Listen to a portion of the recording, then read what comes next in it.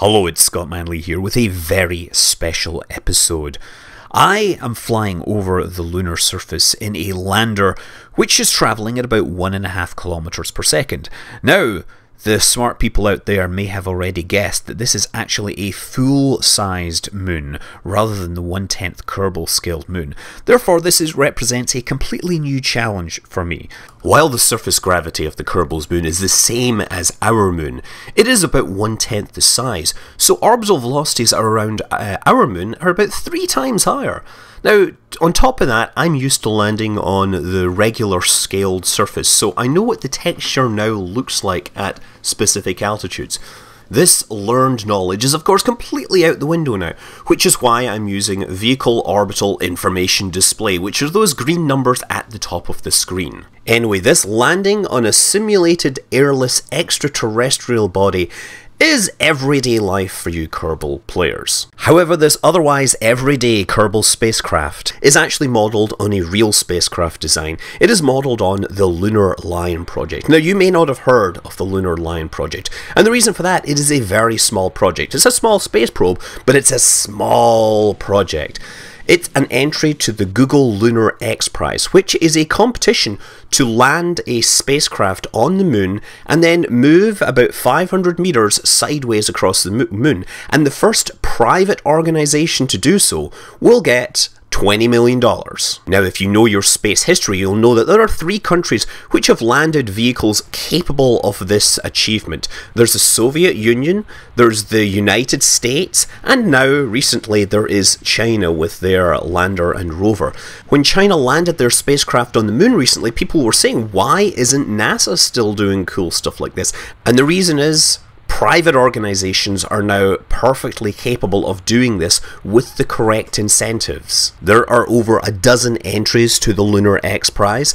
Now, the Lunar Lion project deserves special attention here because they are the only university involved in the challenge. And in fact, a number of their team members are undergraduates at Penn State University. And, you know, this is something amazing to think of for some players out there. I've had a few people ask, where can you go and study rocket science and get involved in rocket science as a career? And yeah, these guys just came out of the woodwork. Penn State University have a program where you can literally be studying as an undergraduate and building rockets. Real rockets, not the simulated stuff that I muck around with. Now, I said it is a very small project, and it is being done on a very small budget. I mean, they're obviously getting a bunch of talent, a bunch of smart people working on it for free in the form of students. But, you know, they want to raise money for hardware and things like that, and so they're running a crowdfunding campaign from Rocket Hub, I believe. So, you know, even if you're not going to go to the university and work on it, which 99% of the people listening to this aren't even interested in that, you can actually take part at various levels, of course, by spending your hard-earned cash on it. And, of course, many of you might have backed a certain other Kickstarter and bought virtual internet spaceships with your hard-earned money. Well, of course, this is a chance to buy a bit of a real spacecraft, and they have incentives to make you join up. You can put messages on the moon, you can have tweets sent from the moon.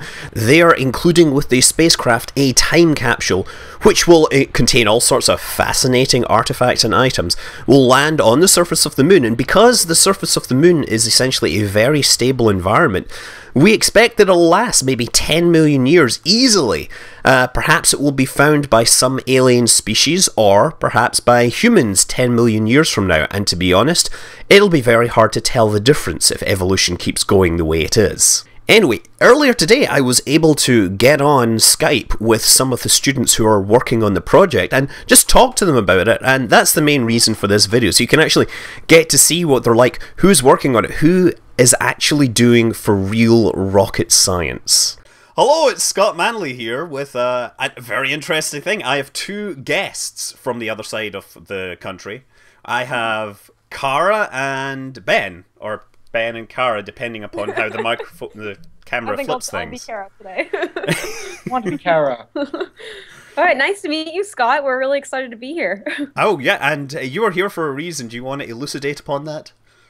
All right, so Ben and I are from the Penn State Lunar Lion team, and we're one of 18 teams competing for the Google Lunar X Prize. So what that is Google has partnered with the X Prize Foundation to offer $20 million grand prize to the first private team that can privately funded land a lunar lander on the surface of the moon and perform 500 meters of displacement. So we are actually the only university-led team competing, and we're really excited to be here. So it's a real big time for us. We're getting ready for a big crowdfunding campaign, and within a couple years, a launch. So that sounds amazing. I mean, I got to stress this, right? When China just landed their spacecraft and rover on the moon, a lot of people were saying, why isn't America still doing this? And the reason why NASA still isn't doing this is because we're now at the level where, hey, we can ask a university or we can offer a prize and people will come and do it because it's cool. Yeah. Right? We want to put a rover on, we want to put a spacecraft on the moon. We want to play with it, and we think that students can do it now. Yeah, absolutely. The way we see it is, it's the term that gets tossed around that our team leader uses is melee undergrads, sending a spacecraft to the moon. Right. And I love that. So you're not even postgrads, right? Technically I have more qualifications than you. Second-year college students. So. But our whole team, we have a very diverse mix. We have, great researchers with the Applied Research Lab, but we also have grad students and undergrads, all MBAs. Freshmen through seniors and beyond. We have theater majors now. Exactly. We have a mix of majors and a mix of ages. And someone's got to build the mock-ups. Oh, well, true. Yes, set. So anyway, yeah, coming back to the actual mission, the requirements for the prize is you have to touch down safely and then perform 500 meters displacement, and that would be conventionally a rover, right? Conventionally, but this is a rather unconventional mission by a lot of accounts. So what we have here is we have a model of the lunar line. Ooh, marvelous! Is that 3D printed? Yep. So what's going to happen is it'll come down for landing, fire its thrusters, and perform final terminal descent. Now it's going to land. Now once it lands on the moon, normally what would happen is a door would pop out, something would lift up, and there'd be a little rover drive out. We decided to take a simpler approach. More parts means more things that can break. More things that can break means a more risky mission. So what we're going to do is, because lunar gravity is less than Earth gravity, so it only takes a few more kilograms of fuel to take off again, we're going to fire our thrusters again and hop 500 meters. We're actually one of the only teams planning this kind of translation. So the only time this has been done on the moon before was an accident on Surveyor. An accident. Their thrusters did not fire on landing, so it moved a bit. They didn't cut? Nope, didn't cut. Right. Wow. I forgot which one. Yeah. I have that happen all the time in Kerbal Space Program. See, NASA has it, you have it, it's just... Well, that was the death of one of my landers in Kerbal. That I can have landers. So how much extra fuel? So your vehicle mass is... How much does a vehicle mass on touchdown? Well, we're still in production and in testing phases right now, so we haven't exactly worked out some of the more finer details. For a reference point, our lunar lander is going to be about the size of a dinner table, so maybe 4 or 5 feet diameter. As for its weight and fuel calculations, we haven't exactly worked out those details yet. But you reckon it only takes a few... within the coming years. Yeah, if you reckon it only takes a few extra kilos of propellant to shift it the 100 meters or so, or the 500 meters. A few extra kilos, but not too much compared to what it took to get us there. Far less than what it would take to add an extra system in a rover. Right. So, in this sense, we are saving lots of mass, lots of room, and much simplicity. Yes. It's the same electronics and everything behind keeping a rover steady, a lander steady, coming in as it is during a hop. You just change the trajectory you want to follow. Right, and I can see the simplicity makes a lot of sense if you're an engineer, right? This is right. This is the adage of engineering, right? You want to make things as simple as possible. You want to use your tried and tested, and if you're not adding an extra system, you're making it far simpler. So you guys are actually undergrad aerospace students, I understand. Correct. Yep. And this is the space part rather than the aero because there's very little atmosphere. Correct. In there. Yeah. Yep. So a particle here or there. We're all grouped into one major here at Penn State, but Ben and I and most of the people on our team lean more towards the astronautic side of aerospace engineering. Then there's us. So. we appreciate airplanes a lot too. But, yeah, and their ugliness. Okay, so you've learned proper, aerospace engineering as well. You learn like aerodynamics and all that stuff. So you but then you also have your spacecraft dynamics and astrodynamics courses mixed in as well. Right. 'Cause at some point, you know, it's just a question of the air density, right? Yep. But yeah, I mean that's marvelous, because I have so many emails all the time from fans who are asking that they're teenagers, they've learned to take Spacecraft and Kerbal Space Program all the way to the moon and beyond, and you know they want to take their passion and turn it into a business. Yeah. They want to turn it into a career. And I come from Britain. I have no idea about American universities, and it's cool that I've kind of found, you guys have found me, or vice versa, that there is a legitimate course where you can become a rocket scientist. You can live your dream. Yeah, in this case. Yeah, well, that's one of the things that we're most excited about with this project. Yeah. We're a university. We're not a space company. We're enthusiastic bunch of students volunteering time to work on this project to make this happen, because that's what unites us all, is a big passion for space. And that's something that we hope to really inspire through this project. The mission isn't over when we land on the moon and do the 500 meters of displacement. Once we finish, and once we take a selfie, but our aim here is we're inspiring students. We're making space accessible to a group of people that before, it was only NASA that had access to space, and some of the national governments around the world. Moon. I mean, yeah. But through this project, a group of undergrads, 18, 19, 20-year-olds, can also be involved and can have access to something that was impossible before. We're doing something that, to date, only superpowers have done, and only 3 of them have done it. Yeah, pretty much. Anyone can get a satellite into space these days. It's just pay the money, put your CubeSat up there. But the moon, that is a whole different scale of amazing, right? Yeah.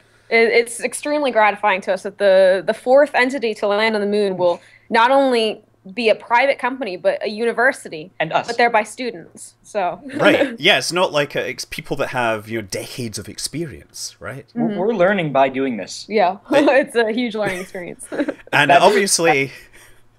And I mean, universities aren't known for having a huge amount of funding, I guess, and that of course leads us to crowdfunding campaign that you guys are running, right? Yeah.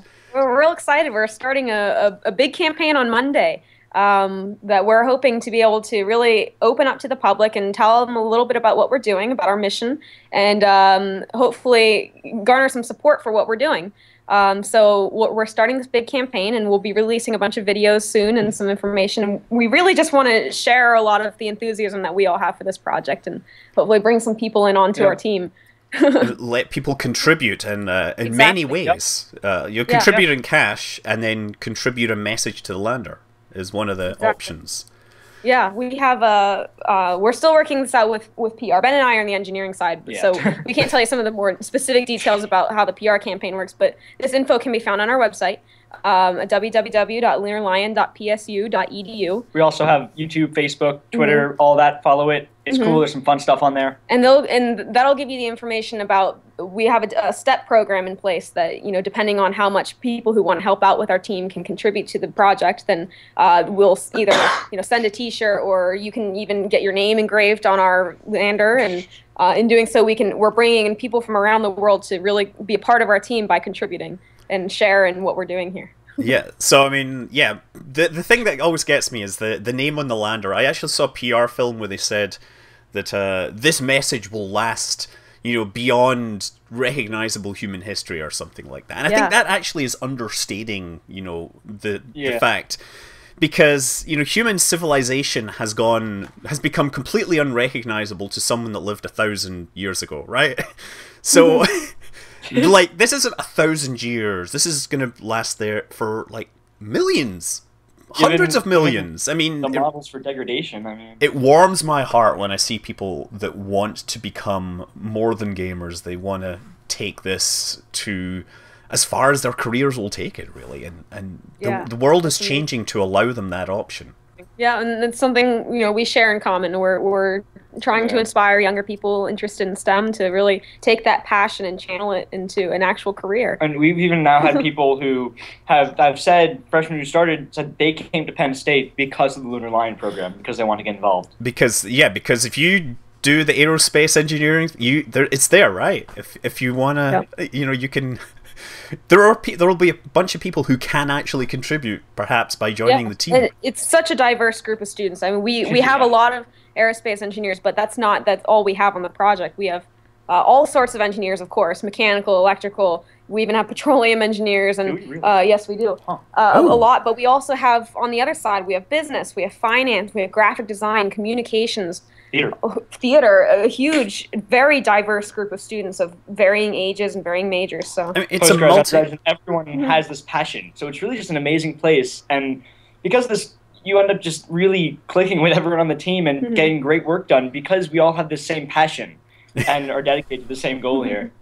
That's marvelous. And you know, I just I'm just imagining, you know, the party when you win, right? We'll pay. Oh, so are we. No, but well, actually, yeah. So, what specifically do each of you guys do on the Lunar Line project? I mean, is there anything you can point to and say, that's my business? So I've been working a lot with the development of the propulsion system. And right now what we're in the phase is we're testing out these little pencil thrusters. If you go on our YouTube channel, you can actually see us testing one. They're from NASA. They're really cool. About 4 inches long, ½ inch in diameter, and 25 pounds of thrust.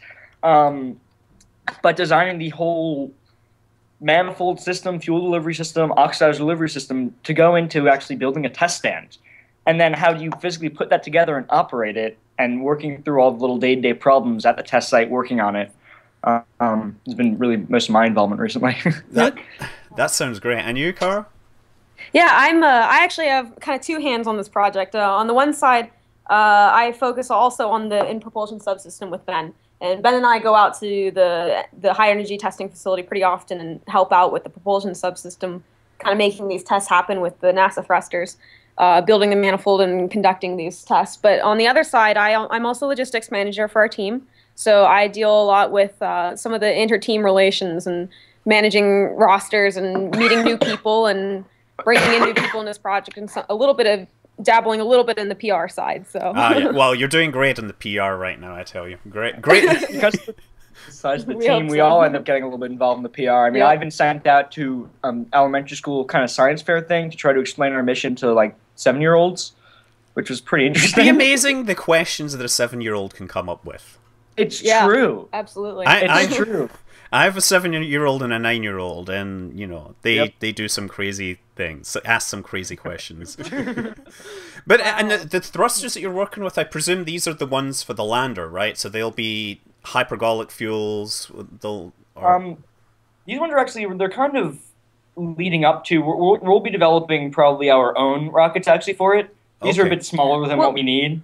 Well, we've had monumental help with corporations and private funding along the way. And one of the biggest contributions we've had, one of them, is this Space Act agreement that we recently signed with NASA. And they sent us these thrusters. They're pretty cool. These are the same thrusters that they're using for attitude control in the Morpheus lander.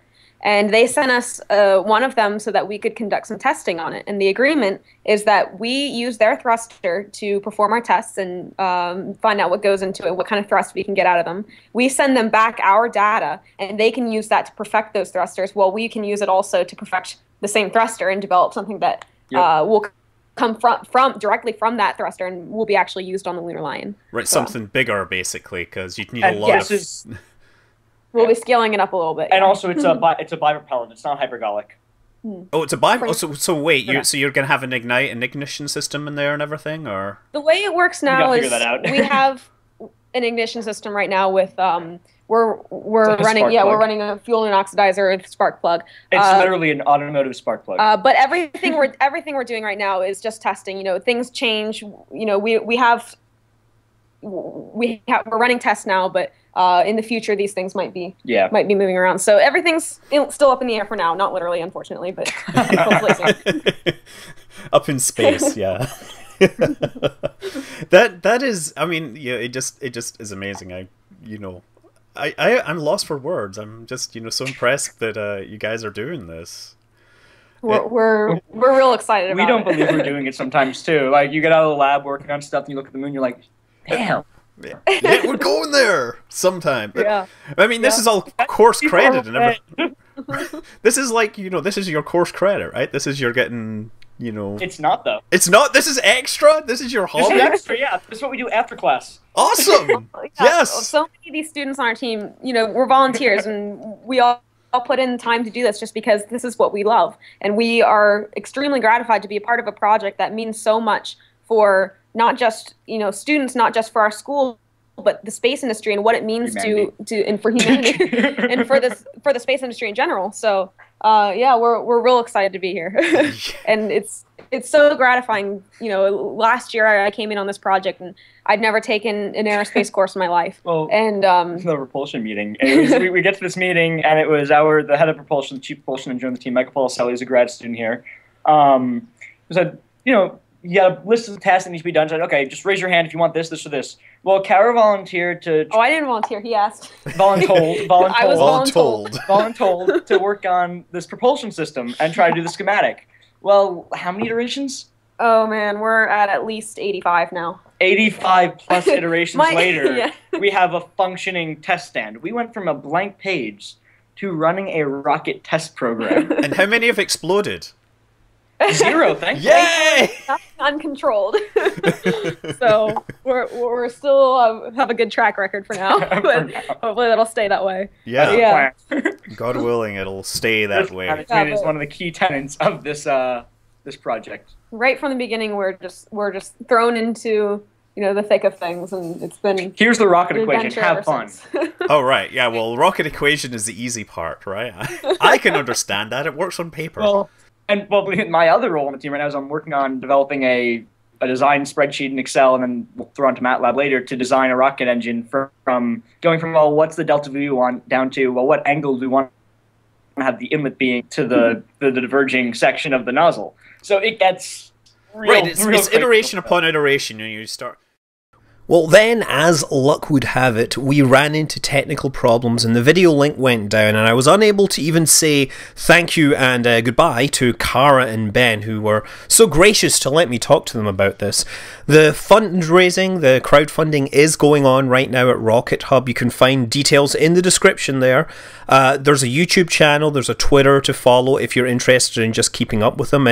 But right now, I need to go off and try to think of a message that will fit into 140 characters, which will reflect my wit and wisdom, and I will not feel embarrassed about in 10 million years' time. I think, to be honest, that is the hardest thing about getting involved. This is an incredibly exciting project, and I'm really glad to see it happening, and I will be watching it in the coming months. Until then, I'm Scott Manley. Fly safe.